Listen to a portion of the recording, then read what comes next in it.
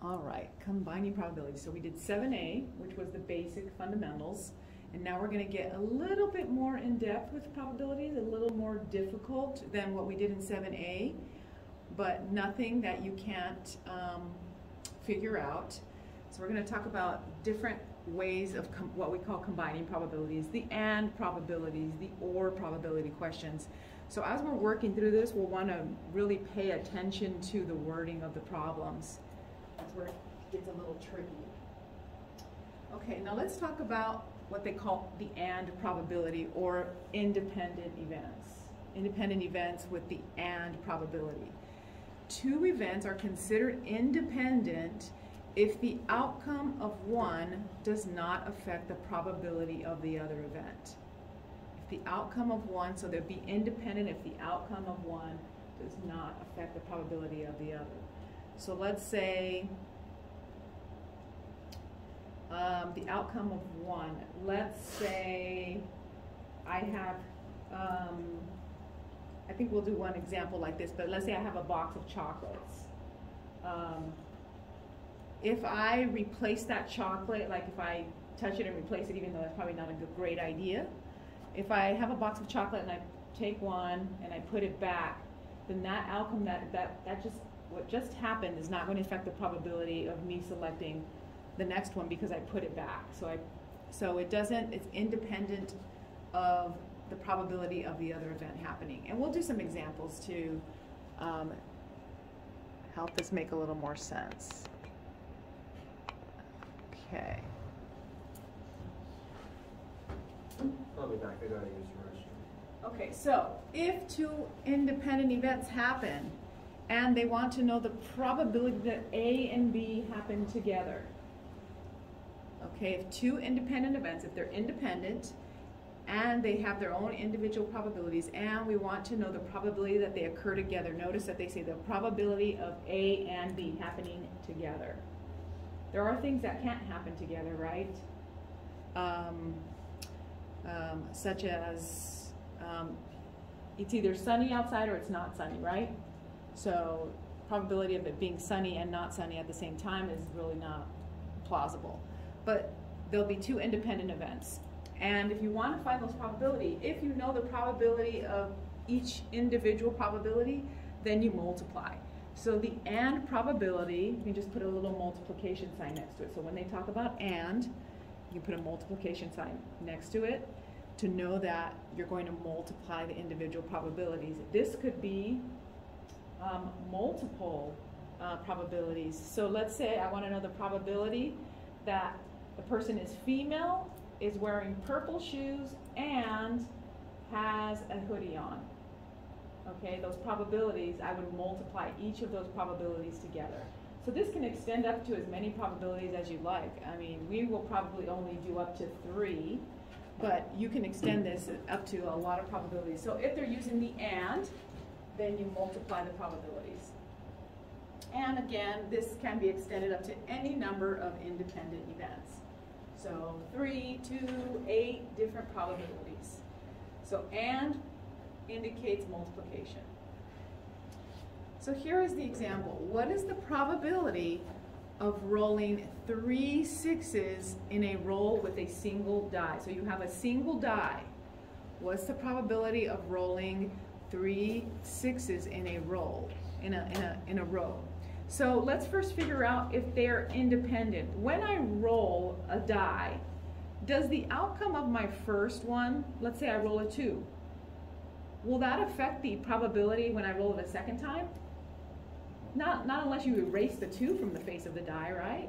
So if all else is equal, by me rolling the die the first time, it's not going to affect that probability the second time. So that's an example of an independent event. So what is the probability? Let's first of all figure out the probability of rolling a 6 on a single die. What is that probability? 1 out of 6, right? Because there's 1 3 on the die, so, and there's 6 sides, so 1 out of 6. So if we know that probability, and they want to repeat this, they want to know, basically the question is, what is the probability of rolling a 3 6s, sorry. What is the probability of rolling a 6 and rolling a 6 and rolling a 6? So if you put that and in there, that's going to indicate multiplication. So although the problem statement doesn't say and, that's basically what we have to assume, that this is an and probability indicating multiplication, because we're going to do one time roll a 6, and then the second time I roll a 6, and then the third time I roll a 6. So if we know that individual probability, we can use the multiplication of 3 6s in a row, and that becomes 1 6 times 1 6 times 1 6. And again, these can be represented as either fractions, or you can represent it as a decimal. So 1 out of 216. So not a great probability.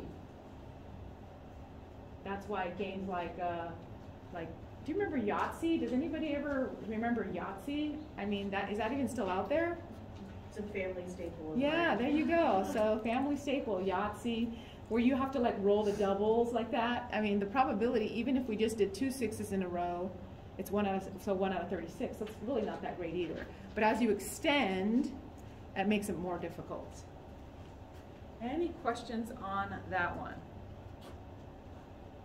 Okay. Now, what if the events are dependent and they're talking about and? So we just looked at an independent event. But what if the events are dependent upon each other? So two events are dependent if the outcome of one affects the probability of the other. The outcome of one affects the probability of another. So again, we're still using the and probability. So the and probability is multiplication, right? Except what happens is we have a slight change in the second probability when we have dependent events. So let's look at an example. If the probability, let's say you just have 2 and you're doing 2, the probability of 2 dependent events, meaning that the probability of the second is dependent upon the first probability. You first find the probability of A, and then you still use the multiplication, but the second probability changes. What you do is you assume B, the probability of B, when it says B given A, that means the probability of B given A actually occurred. Given A actually occurred. Okay, so what I'm going to do is let me go back to the independent, and then I'm going to do the dependent with this example, so that way you can see the differences. Okay, so the independent event, let's go back to the independent with the and probability. Okay, so let's do an example. Again, I have a box of chocolates in my hand, and I walk around, and in that box of chocolates, I have 5 caramel and then 5 solid chocolates. So there's 10 chocolates in all.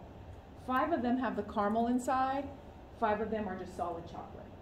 Okay, and so I walk around the room and I ask Ryan to point out, don't touch because of COVID, right? To point out to me which one of these he thinks, just blindly, just select one, tell me to point one, and we're gonna see if it's caramel or if it's chocolate. And I'll know because the back of the box has it. So I go to Ryan, and Ryan picks out, say, number 2. What's the probability out of all of the chocolates that he's going to pick out a caramel one? If there's 10 chocolates, what's that? 50%. 50%, because if there's 5 out of 10 or 1/2 or 50%, there's 5 caramels. He didn't take it out of the box and eat it. He just pointed at it to me, and that's the probability, right? So then I go to Crystal and I say, okay, tell me what the probability is of, so select one, tell me which one, which number, and you pick number 7. What's the probability that that is solid chocolate? Same, right? Because there was 5 out of 10. So the probability, again, she didn't eat it. She puts it back in the box, or I have it in the box, and I'm just walking around and I'm enticing everybody with these chocolates, right? Notice that the outcome, when I asked the second probability, it didn't affect the outcome of the first one, because the box of chocolate is kept together. I didn't give anybody out. I didn't give anybody's a piece of chocolate. I just walked around and asked you to pick a number of one, and we determined what the probability was. those were independent events, but it's the and probability. So if I wanted to know that the probability that he picked a caramel on the first one and she picked a caramel chocolate one on the second one, I would take 1/2 times 1/2 or 50% times 50%, and that would give me my probability. Now let's do that in terms of dependent events. So again, the probability of A multiplied times the probability of B, given that A happened. So let's see if we have the, let me bring up the same chocolate example. So now we're looking at that box of chocolates, and now I take it around, and again, I start off and I say, okay, Ryan, go ahead and pick from the box, and you can actually take it and you sample it and then let me know what it was, because I want to know what the probability that what he got from the box was caramel. So he picks it out, takes it out, right? And he says, oh, okay, it's caramel. Well, that probability we knew was 50%. Okay, so we knew that. So we would take 50% or 1/2 times. Now the second one, notice that there's only how many chocolates left in the box? He took the one, right? So he took that chocolate out of the box and it was caramel, but what I'm going to do is I'm going to assume that the second probability, now when I go around and give someone else a chance, the probability of B given that A has occurred. So what we're going to assume is that probability of A has occurred, so that reduces the number of chocolates to 9, and the probability of getting a caramel the second time, for example, is actually going to be less. It's instead of 50%, it's going to be 4. So 4 out of 9. So notice that second fraction actually changes. So the dependent event is that he took that chocolate out of the box. It's no longer in there. The event occurred, and that's how we're going to treat the second probability, as if it actually happened. Okay, so think of it in those terms. So instead of having 10 chocolates, now we have 9 in our denominator, and the probability of him picking a caramel, or someone picking a caramel that next time, is actually only 4, because instead of having 5 caramels, we assume that the first probability actually happened. Okay, so let's do another example.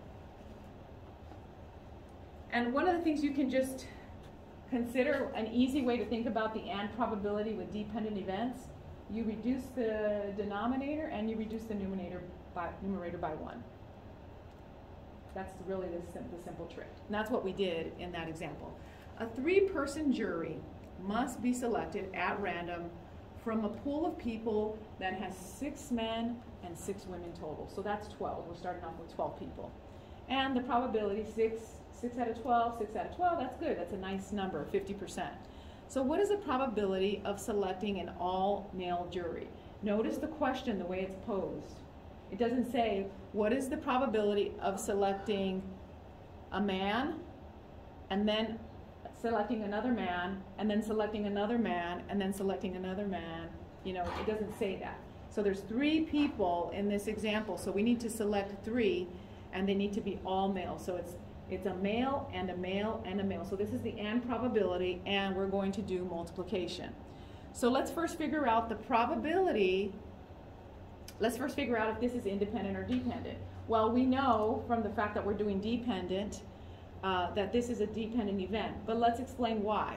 If I have a 3-person jury where I have 12 people to select from, if they want to know the probability of selecting an all male, when I select the first one, that probability is 6 out of 12 or 1/2.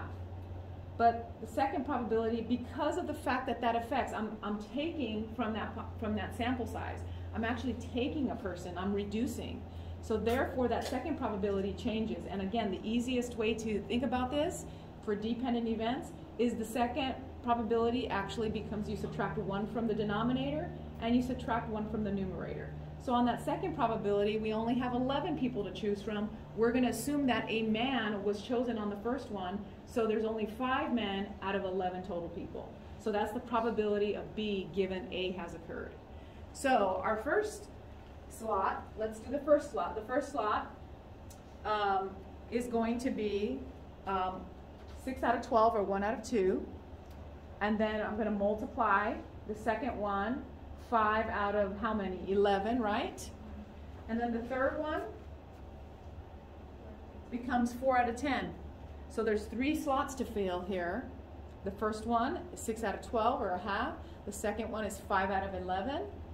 And the third one is 4 out of 10. So you see when we're doing the dependent events, the numerator reduces by 1 and so does the denominator. And then you multiply those across. It's 120 out of 1,320, which is a really small percent. It's 0.09. So 9% or 0.09 probability of selecting an all-male jury when you have a 3-person jury. If we had 4, we would do, what would be the fourth value? 3 out of how many? 9. 3 out of 9, because those are dependent events. All right, any questions on that one? Okay.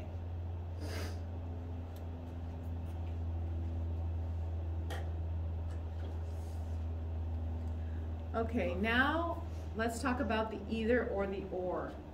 So we did and probability is we use multiplication, right? And then of course the probability calculation changes if you have independent versus dependent. Now let's talk about either or probabilities. So with either or probabilities, we have overlapping and non-overlapping.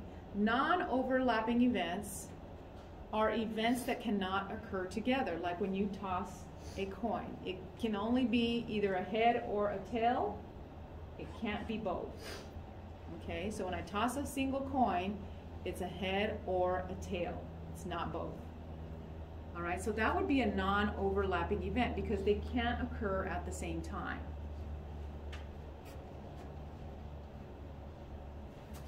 When we have an either or event that's non-overlapping, okay, that means that they can't occur at the same time. For the events A and B, instead of doing multiplication, now that we're doing ors, we actually do adding. So we take the probability of A, of the first event happening, plus the probability of B, the second event happening. So the probability of A or B is the probability of A plus, not multiplied, plus the probability of B. And let's do an example. I think we're going to go back to the example with the die. Okay, so let's suppose you roll a single die again. What's the probability of rolling either a 2 or a 3? Notice how they're using the word either and they're using the word or. 2 or 3. So if we go back to our probability of either or, I'm going to roll a single die once. They're non-overlapping because I can't, when I roll a die, I can't roll a 2 and a 3 and a 4 at the same time. I can only roll one value. One value will come up. So what's the probability of rolling a 2 or a 3? So this is an either or. The question is the probability of A or B is equal to the probability of A plus the probability of B. So what we have to do is find the probability of the 2. What's the probability of rolling a 2? 1/6. What's the probability of rolling a 3? 1/6. 1/6. So the probability of a 2 is 1 out of 6. The probability of a 3 is 1 out of 6. 1/6 plus 1/6. That's it. Yeah, it ends up with 2 out of 6 or 1/3. Right? When we add fractions, if they have the same denominator, we just keep the denominator and we add the 2 numbers on top. And now 2/6 equals 1/3, so 1 out of 3. So you have a 1 out of 3 chance when you have a single die of rolling a 2 or a 3. Now notice that they posed it as or. It wouldn't be able to be and. Okay. But one of the things they could do is they could say, let's say you roll a single die twice. What's the probability of getting a 2 and then a 3 and then a 6 or something like that?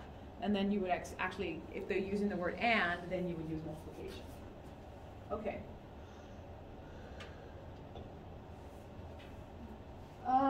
Okay, let me see if I'm done with the non-overlapping. Yeah, I guess.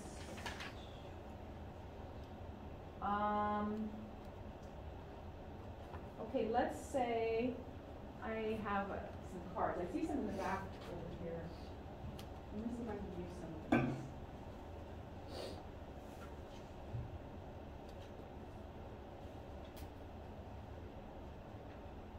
Okay. So I have 5 cards that I took from the back. Let's see if I can show this up here. 5 cards. Yay, 5 cards. Okay. So in this deck of cards that you see, or this little, I have 5 different cards. I have a 2 of spades, a 9 of clubs, a king of clubs, a 2 of hearts, and a 10 of diamonds. Okay, I don't play cards, you can probably tell. Okay, so I have, so let's just put them in terms of, we're going to say 3 black cards and I have 2 red cards. Okay, 3 black cards and 2 red cards. So I have a total of 5. This is a non-overlapping because if I select a card from here, it can't be a 2 and it can't be, it can't be a 2 of spades and also a 2 of hearts at the same time. These are all different. There's no same ones in here. Okay, so out of this deck of cards, what is the probability that I will select either, okay, out of this, either a, I don't know what that is a club, sorry, a king of clubs or a 2 of hearts. Notice that I'm saying either or. So I select one card from here. What's the probability that I select a king of clubs or a 2 of hearts? Well, what's the probability that I select a king of clubs from this deck? 1/5, right? Because there's 5 cards, I'm going to select one, and it's 1/5. What's the probability of selecting a 2 of hearts? 1/5. Also 1/5, right? So I'm using the either or probability, and then what I do is add, right? So 1/5 plus 1/5 is 2/5, exactly. Okay.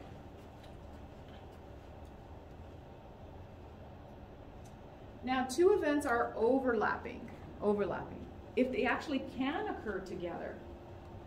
In this diagram we can see cards again. So the outcome of picking a queen or a club is actually possible. You can pick a queen and it can also be a club in this example. So every deck of cards has 13, so has 4 suits and 13 of each suit. So you can see here the overlapping, so they're using this Venn diagram to show the overlapping events. I can select a queen and I can select a club, so these can be what we call overlapping events. So what we were looking at before was non-overlapping with or. Now we're looking at overlapping events with this concept of either or, and the probability changes slightly. So for overlapping events that actually can happen together, the probability is, the first part of the probability is the same as non-overlapping. You take the probability of A plus the probability of B. However, if the events are overlapping, you subtract the probability of A and B occurring together. Okay, so if it's possible that an event can occur at the same time, and it's an or probability, you take the probability of A plus the probability of B minus the probability that they occur together. So we're going to do an example of an overlapping event so you can see how this is actually applied with the either or. Okay.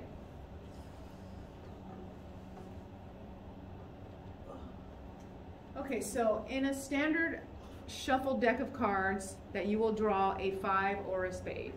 So first we all have to know how cards work. Again, there's 4 suits and there's 13 cards in each suit.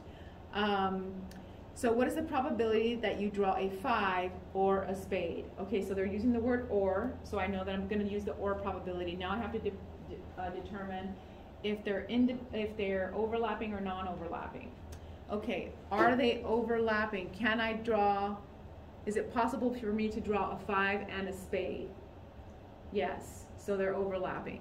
So then I have to use the probability of A plus the probability of B minus the probability of A and B occurring together. Okay, so what's the probability of drawing a 5 from a deck of cards? Now again, there's 52 cards in a deck, and there's 4 suits. So I know my denominator is going to be 52, but drawing a 5, how many 5s do I have in there? There's 4. So 4 out of 52. So the probability of drawing a 5, it's important for me to know what that probability is, 4 out of 52. Or you can reduce that to 1 out of 13 if you want. And then the spade, what's the probability of drawing a spade? Again, there's 4 suits, and there's 13 cards in each suit. So here they're just asking for a spade. How many spades are there out of 52? 13. There's 13. Okay, so now that we have those two, we have to figure out, okay, so we have the probability of A and we have the probability of B. What about the probability of A and B? What is the probability of a 5 and a spade in a deck of cards? 1. There's only 1 5 of spades in a deck of cards. And it's better if I had a deck of cards to show you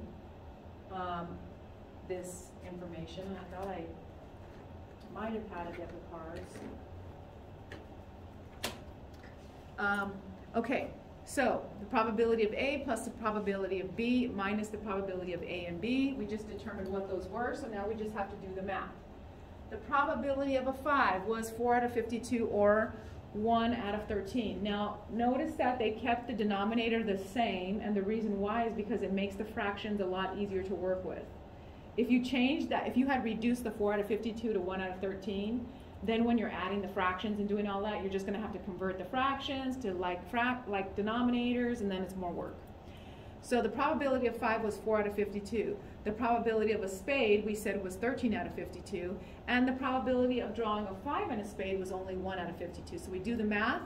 When we're adding and subtracting with fractions, we keep the denominator, the same denominator, and then we just add and subtract the numerators. So 4 plus 13 is 17 minus 1 is 16 out of 52. And then finally, at the very end, we do the reducing, which is 4 out of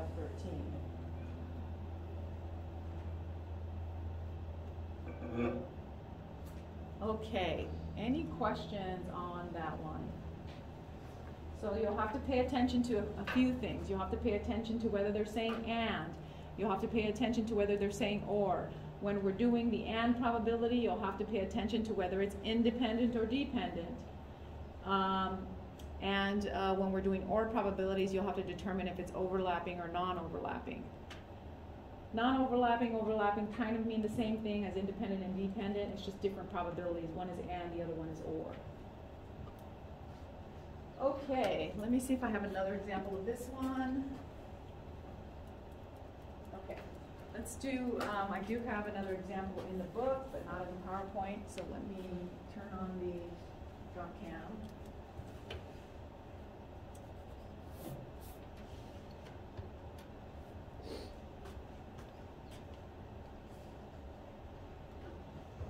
Okay, so we're going to do another example of the overlapping or probability.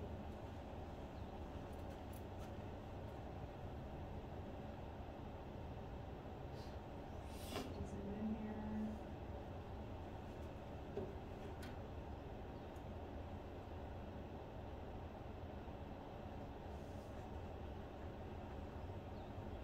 Okay, the question is, the following 8 people are in a room.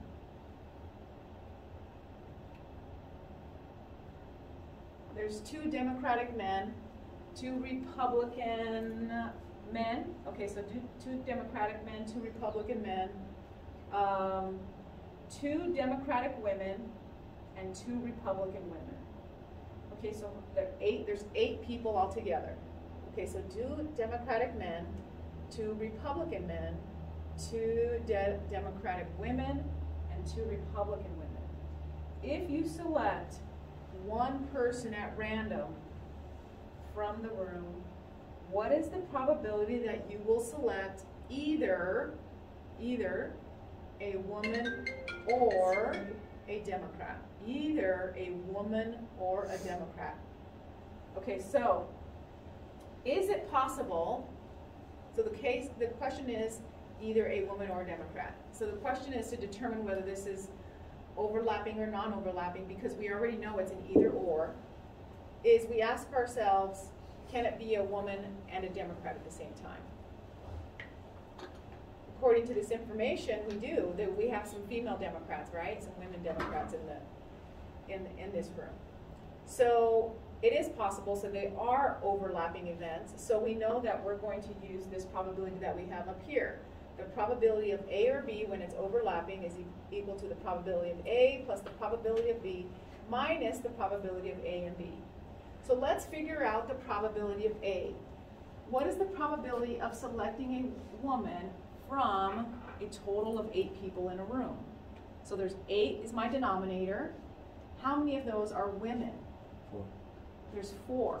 So now let's, because there's 2 Democratic women and 2 Republican women, so that's 4 altogether out of 8. Leave your denominator that way, don't reduce just yet, because we're going to be dealing with 8 again in the next one. So we have 4 out of 8. Now how many are Democrats altogether? There's 8, and then how many are Democrats? It doesn't say, the second piece doesn't say female Democrat, it just says a woman or a Democrat. How many are Democrats? 4. 4. Okay, so we have another 4 out of 8, right? So 4 out of 8 in the first one, 4 out of 8 in the second one.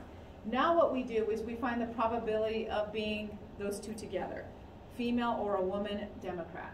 So there's 8 altogether in the room. How many are female Democrats? 2. So 2 out of 8 is my last one. Okay, so I write those down, and then I do the math. 4 out of 8 plus 4 out of 8 minus 2 out of 8. And that's going to give me my... Okay, so they reduced here in the book. I went ahead and wrote it over here. 4 out of 8 plus 4 out of 8 minus 2 out of 8. So you have 8 out of 8 minus 2 is 6 out of 8, which reduces to 3/4. Now, if you had actually done the reduction like they did here, so they reduced, and then they reduced the last one too. But now they had to do math, because you can't just do the math to get to 3/4, in case you didn't remember that. These have different denominators, so you would have to find the common denominator, which is 4, and then changes to 2 out of 4, 2 out of 4 minus 1 out of 4, which comes out to 3/4. So you actually, so I prefer to just keep it this way and do the math before you do the reduction, keep the denominators the same, and then do it that way. Okay, so you have to read the questions carefully here to determine whether they're and or, they're or probabilities, if they're independent or dependent for and if they're overlapping versus non-overlapping for the ors. Okay, now let's look at something called the at least once rule. These are for independent events. Independent events. All right, suppose the probability of an event A occurring in a trial is the P of A, or probability of A. If all of the trials are considered to be independent, the probability that event A occurs, bless you, at least once in n number of trials is shown below. Now, you'll see the at least once problems, and you'll notice them right away, so you'll know to use this probability formula right away, because the problem will say at least once. It's very obvious. What is the probability that this occurs at least once in 20 trials? Or if I roll this 15 times, what is the probability of this occurring at least once? Okay, so the probability of an at least one event in a number of trials, what you need is you need to know how many trials are happening, and then you need to determine that probability. That's all you have to do, and then you just do the math. So it's 1 minus the probability that there is no actual event in a single trial, and then you raise it to the number of trials. So it's 1 minus the probability that events are not happening in a single trial, and then you raise it. So this one right here is the one that I would write down. This one is kind of just the precursor to the final formula. It's 1 minus the entire probability that none of these events happen in a single trial, and then you raise that probability to the n power. And then you take 1 minus that value. So we'll do an example of that.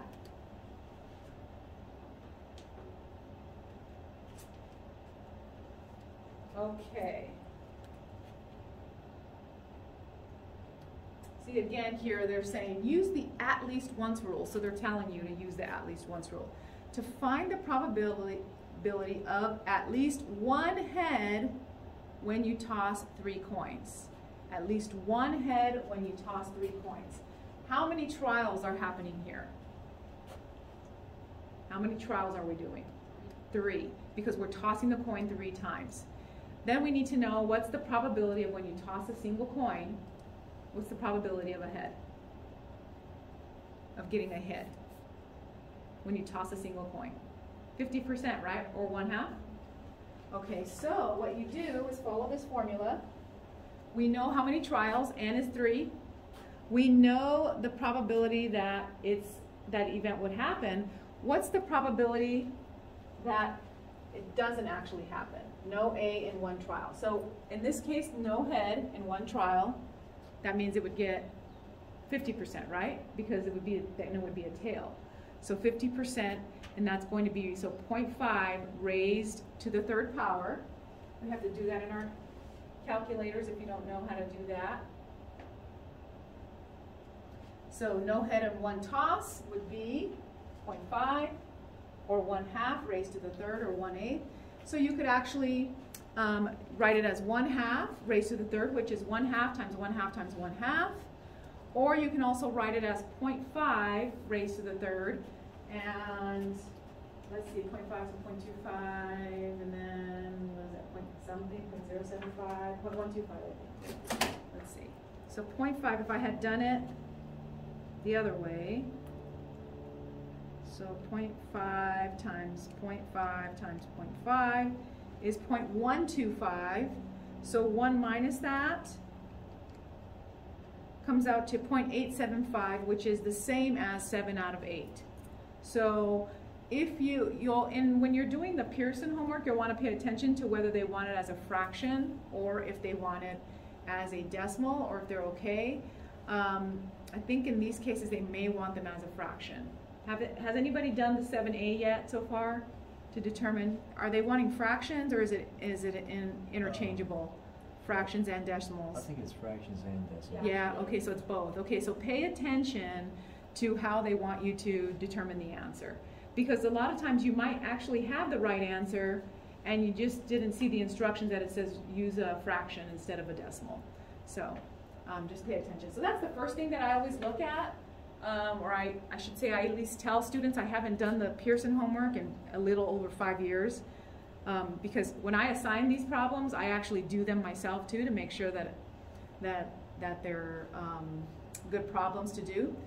But it's been a while and I know they've made some upgrades. So 7 out of 8 in this example. Again, you have to take the probability. So first find the probability of the event happening, and then you can find the not probability.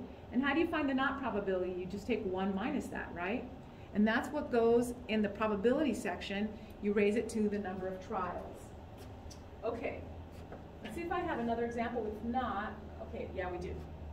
You purchased 10 lottery tickets for which the probability of winning some type of prize on a ticket is 1 in 10. Okay, so they're giving me a lot of good information here. You purchased 10 lottery tickets, right? How many trials is that? 10. So I already have my n for my formula. For which the probability of winning some type of prize on a single ticket is 1 out of 10. So the probability of A occurring is 1 out of 10.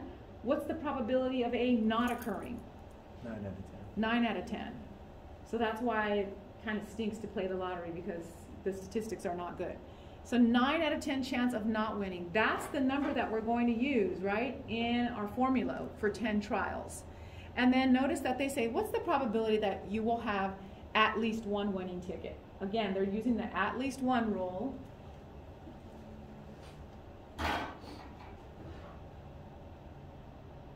Okay, so here's how we get it. The probability of winning at least one with 10 tickets is 1 minus the probability of not winning in a single trial and raised to the 10th power. Well, we said that they gave us the probability of winning was 1 out of 10, so that means the probability of not winning was 9 out of 10, or 0.9. So in this example, they're using a decimal. So 0.9 raised to the 10th power is a huge, huge number. I bet if you try to put that in your calculator, you're going to get some number. So let me do 0.9 raised to the 10th power. I get a big number that approximates, it's 0.348678. So it's a really small decimal. So 0.34867, I think. 1 minus that. And that's why they have the approximation of the little approximation squigglies of 0.651. So they rounded to the thousandths place. Since I mentioned that on the calculator, a lot of times I will get questions via email or students will ask me in class that when they're doing their calculation on their calculator, they think something's wrong with it because they're seeing a number and it says e to the 10, or it'll say e to the 25, or it'll say 2.5 e to the 17 or something like that. And they think that the e represents an error, where in fact that is just scientific notation. So if it's a positive number, so like 2.5 e to the 17 in your calculator, just means it's 2.5 with 17 zeros after that. So you have to move the decimal 17 places to the right. If you have a number and it says e to the negative 10 or something, or e to the negative 5, it's that number and you have to move the decimal place that many places to the left. So just FYI, if you get any really big numbers, that's what happens. And I don't think in this case where we're doing probability that you'll end up with really crazy weird numbers like that. So, but I just wanted to give you an FYI on that. Okay, so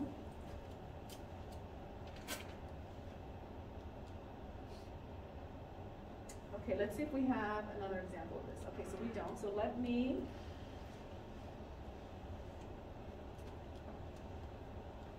take you to the dot cam and we'll do another example.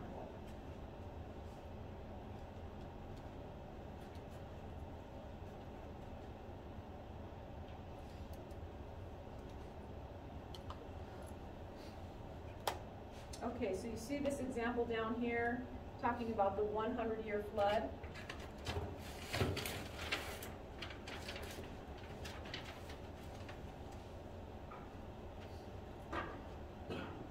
Okay, so I'm going to give you a couple of minutes to try this one, and it's the at least once rule. Okay, the at least once rule. Okay, so the question says, find the probability that a region will experience at least one, and the event is the 100-year flood. A flood, and then they put in parentheses, so they're giving you a hint here, is a flood that has a 0.01 chance of occurring in any given year. So during the next 100 years, assume, it says, what is, okay, the probability that a region will experience at least one 100-year flood during the next 100 years. So how many trials do we have that we're looking for during the next 100 years? We have the probability of the actual flood happening. So you have to use your at least once rule to take 1 minus the probability of the event not happening in a year. Remember, it's actually the inverse, remember? The formula, should I show the formula? Yes. Okay.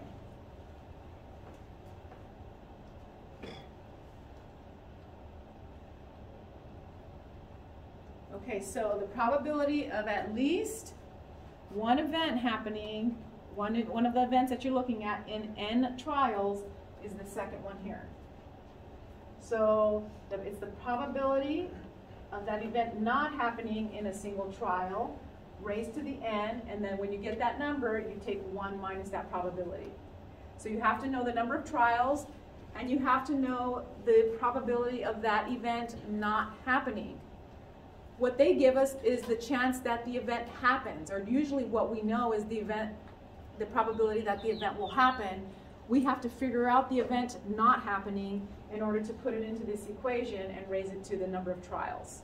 That's what we've been doing all along with the examples that we've been doing here.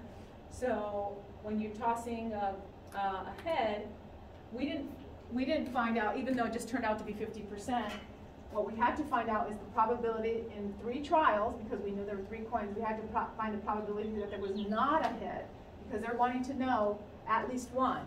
So the probability that there was not a head in a single toss is 50%. So you have to find the inverse of that. And then in the second one, we did that example, we did the same thing. Okay, they wanted to know what's the probability of getting at least one winning lottery ticket. Well, we know the number of trials was 10, we know the probability of a winning ticket, and we had to solve for the probability of not getting a winning ticket in order to plug it into the formula and figure out what that value was.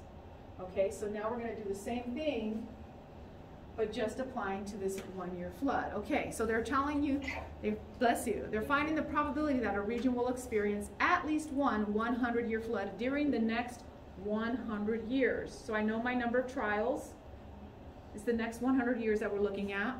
They tell me that a flood has a 0.01 chance of occurring in any given year. Now that I know that, I have to figure out the probability of not occurring in any given year. Right? Okay, and then you plug it into the formula to figure what that is. Does that make sense?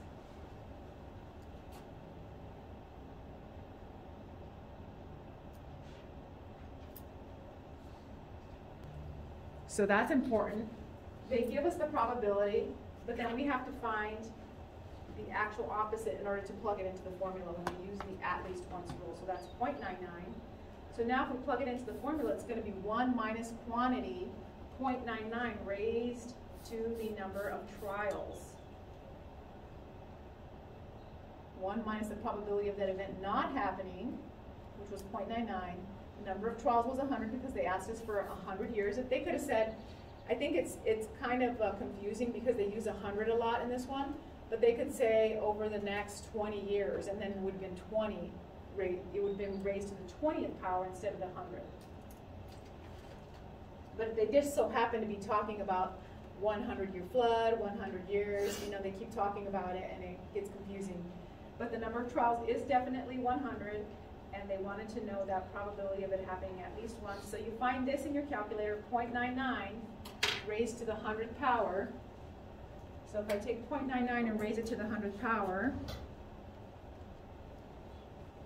0.63396, a bunch of other numbers.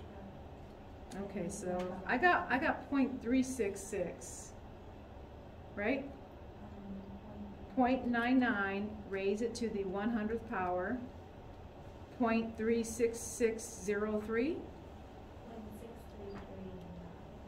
No, but I'm just talking about this piece. Oh, Right? So 0.99 raised to the 100th power, and then take 1 minus that value. Or if you're using order of operations in your calculator, you should get 0.6339, or estimated, and that's why they have the squiggly lines. That's what this means. Approximately 0.634 if I round it to the thousands place.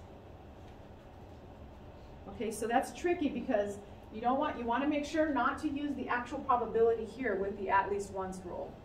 Okay? The at least once rule, you use the inverse of that, of it not happening. And most of the time they're going to give you the probability that it actually does occur, and you have to figure out the probability that it doesn't by taking 1 minus that, because we learned that. Okay, any questions on the at least once rule? Okay. in the book, they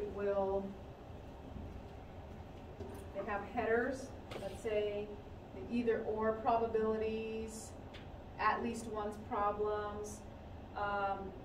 They also call these ones the and probabilities. So they're kind of giving you a little bit of a clue as to what kind of probability that you're going to be doing. So I assume that online Pearson will also do that. So it'll list these key words that you'll need to know in order to know whether you're going to be multiplying when combining probabilities, which is the and probability.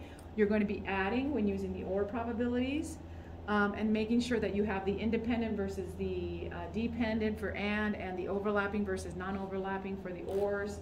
And then the at least once rule, that'll be obvious because it'll say at least once. And the homework assignment. Okay, so that's all for 7B.